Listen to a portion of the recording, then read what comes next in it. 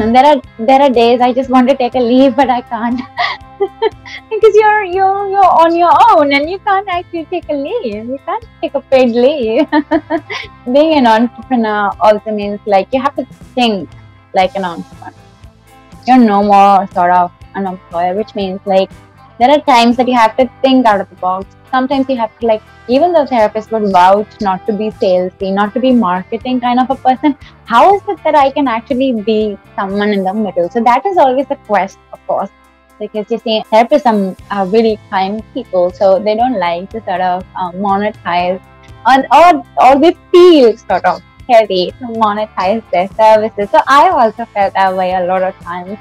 And yes, working myself through that is also something that I'm actually looking at right now. Yeah.